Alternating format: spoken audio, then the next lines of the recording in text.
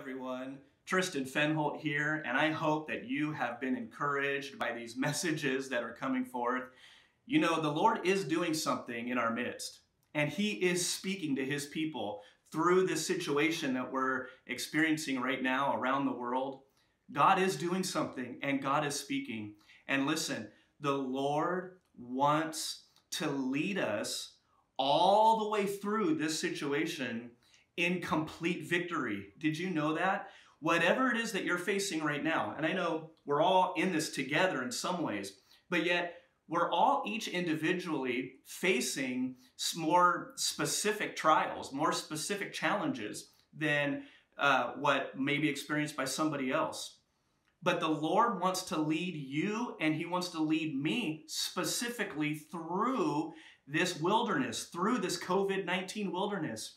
But He wants to lead me and you in complete victory. He doesn't want us exhausted in this journey to the other side. He doesn't want us getting on the other side of this situation beaten down and broken and scarred and emotionally turbulent in any way.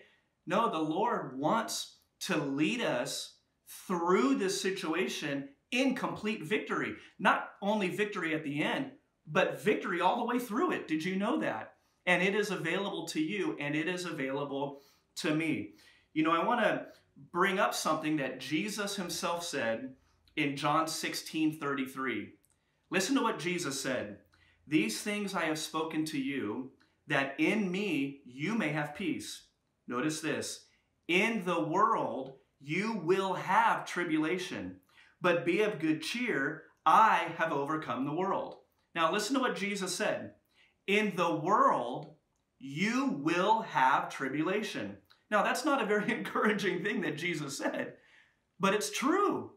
In fact, you don't have to be alive very long to recognize that this world has a way of throwing things at us, throwing a monkey wrench into the middle of situations, a curveball, so to speak. And no doubt, even what we're experiencing around the world with COVID-19 is exactly that.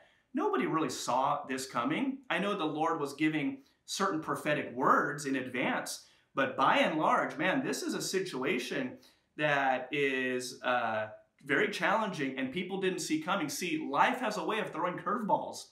Something as early as February, you know, we did not see quite the impact that this would have. So Jesus is even saying, in the world, you will have tribulation. He's not beating around the bush. He's not trying to paint a flowery picture that even if you're a Christian and if you're a believer, that you're not going to experience hardship. No, He says in the world, you will have tribulation. But He didn't only say that. Listen to what He goes on to say. In me, you may have peace. You see, even in this world, when we experience hardship and there's trials and there's things going on, that for God's people, we can have supernatural peace, even in the midst of these storms. And He goes on to say, be of good cheer, because I have overcome the world. So even when we're going through hardship, you and I can have supernatural peace, and we can be of good cheer, because Jesus overcame this world. I want to leave you with two things here. The first is this. In the world, you will have tribulation. We will experience hardship, and we're going through something right now, this wilderness called COVID-19. But Jesus said He overcame the world. Did you know that Jesus also experienced trials in His life? See, we know that He's the Son of God. We know that He was filled with the Holy Spirit and operated in the power of the Holy Spirit. We know that He was without sin. He was the perfect person. He was also perfectly in the will of God. But even though He is God, even though that He was completely in the will of God even, He experienced hardship. He experienced trials. We know that He faced the cross, and we understand that to be a tribulation that He experienced. But Jesus said something even before the cross in Luke 22:28. He said to His disciples who were with Him, listen to this, you are those who have continued with me in my trials. You see, Jesus is admitting that He experienced trials. he experienced hardship. And he said to his disciples, you've continued with me in my trials, not their trials. Now they had them too. But he's saying you continued with me in my trials. Well, what are some of these trials that Jesus experienced? Well, in John chapter number 4, the Bible records that Jesus was wearied from a long journey in the hot desert sun. You can read it in John chapter 4. His cousin, John the Baptist, was murdered by the government. His good friend Lazarus also died. A crowd wanted to throw him off a cliff. His hometown friends rejected him. Even his family at one point said that Jesus was out of his mind. The Pharisees constantly plotted how they might put him to death, how they might trap him and put him to death. He was betrayed by one of his closest ministry partners. Even Peter, his best friend, denied him. Thomas doubted him. Crowds walked away from him. And of course, we know that he was eventually crucified. So Jesus experienced hardship, but he also experienced emotional pain. Did you know that? The Bible says in Isaiah 53:3 that Jesus was despised and rejected by men, a man of sorrows and acquainted with grief. That means that Jesus, he's a man of sorrows, acquainted with grief. He knows what it's like to grieve, to experience emotions. The Bible records in the Gospels in multiple places that Jesus wept. The Bible also records in the Garden of Gethsemane that Jesus said, my soul, internally, my mind, will, and emotions, my soul is exceedingly sorrowful, even to death. And the Bible records he was in great distress. So Jesus even experienced emotional turbulence and emotional trials, and he also experienced physical pain. We know that he was beaten and bruised. He was whipped and wounded. He was slapped across the face. His beard was plucked out. He was chastised. He was mocked. He was ridiculed. But through all of it, listen, Jesus overcame every obstacle and every trial that he experienced, every single one. And he not only overcame every natural trial and every emotional trial, but he overcame every spiritual trial as well. I'm encouraged with what the Bible says in Colossians 2:15 from the New Century Version. Listen to this. God stripped the spiritual rulers and powers of their authority.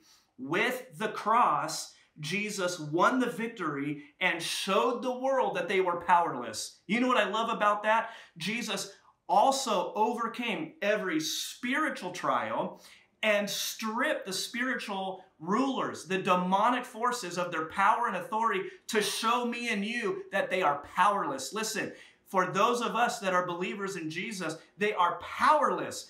Jesus proved that to me and you. They're powerless. They have no power or authority over our life unless we give it to them. But Jesus overcame it. I love Hebrews 4:15 from the New Living Translation. Says this, this high priest of ours understands our weaknesses. That's telling us Jesus understands our weaknesses. He understands what you're going through right now. No matter what it is you're going through, he understands our weaknesses. He faced all the same testings that we do, yet without sin. So Jesus walked through these trials. He overcame these trials, natural trials, emotional trials, spiritual trials. He overcame every single one of them. And so he also understands when you and I are going through them as well. But listen to what Jesus said. When you go through hardship, be of good cheer. Why is it that you and I can be of good cheer? Here's why. Because he overcame the world. Now you may be wondering, that's all fine and dandy that Jesus overcame the world. But what about me? I'm the one that's in the world right now. I'm the one that's facing very real trials right now. This is my situation, you may be thinking to yourself. Well, listen to what Hebrews 3:5-6 says. For he himself has said, this is talking about God, I will never leave you nor forsake you. So we can boldly say, the Lord is my helper. I will not fear. Listen to what God says. I will never leave you nor forsake you. So whatever it is that you're going through right now, be encouraged that God will never leave you nor forsake you. And so you can boldly say something. You can boldly say, the Lord is my helper. What's that mean? The one who overcame the world will help you overcome every trial, every obstacle, every challenge that you are facing right now. Whatever it is that you are facing, God will help you overcome that situation. Just as he overcame his, he will help you overcome yours. Somebody needs to receive that right now. In fact, I want you to say out loud with me, the Lord himself has said, I will never leave you nor forsake you. So I boldly say, the Lord is my helper. Say that again. The Lord is my helper. Say that again. The Lord is my helper. I want you to say that out loud with me in faith if you can. The Lord is my helper. Listen, the one who overcame every natural trial, emotional trial, and spiritual trial is the one who said, I am with you and I am your helper. The Lord is your helper. Praise God. That's why we can be of good cheer. That's why we can be of good cheer. And then the verse goes on to say, I will not fear. See, some of you need to know right now, there is nothing to fear. There is nothing to fear. If the Lord is with you, in fact, the Bible also says, if God is for us, who can be against us? Listen, if God is for you, what can be against you? See, if God is for you and God is with you and he is your helper, there's nothing to be concerned about. There's nothing to be fearful. So just even right where you're at, just say out of your mouth, I will not fear. I will not fear unemployment. Even if you're on unemployment, I will not fear unemployment. Even if you're not eligible for unemployment, say, I will not fear. I will not fear. I will not fear COVID-19. I will not fear the economy crashing. I will not fear. Why? Because you are with me and you are my helper. Praise God. I love the verse that says, greater is he who is in us than he who is in the world. Greater is he who is in you than COVID-19 that is in the world. Greater is he who is in you than unemployment that is in this world. Greater is he who is in you than any situation that you're facing right now. God is good. And 2 Corinthians 2:14 says this, and I want you to catch this. Now thanks be to God who always leads us in triumph. Now thanks be to God, listen, who always leads us in triumph.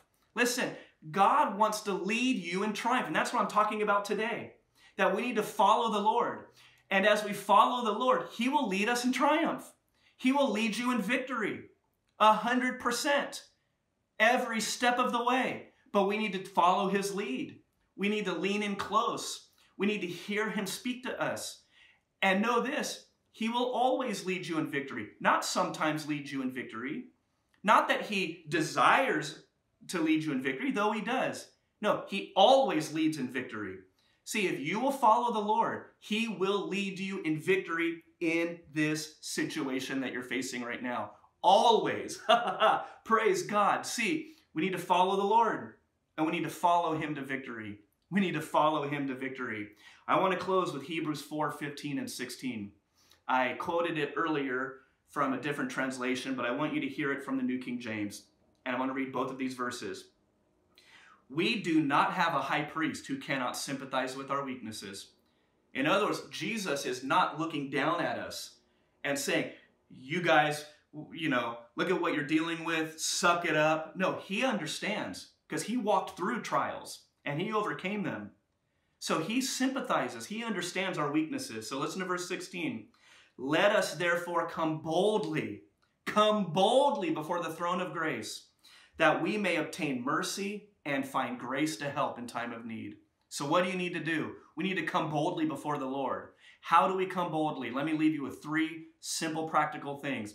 We come boldly through praise and worship. We enter into his gates with thanksgiving, into his courts with praise. Just open up your mouth and be thankful to the Lord. And we're going to do that in just a moment.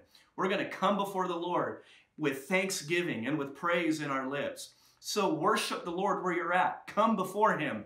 You can also come before him in prayer. In prayer, communicate with the Lord. Let him know what it is that you're facing. He knows what it is you're facing, but he wants to hear it from you. He wants to communicate. Not only hear you communicate to him, but he wants to communicate to you. See, prayer is two ways. So many of us are so used to praying to God and communicating to him, but we don't stop to listen to what he has to say to us.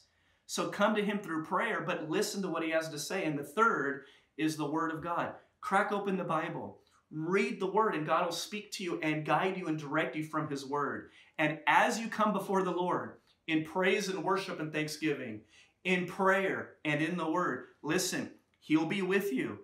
He will speak to you.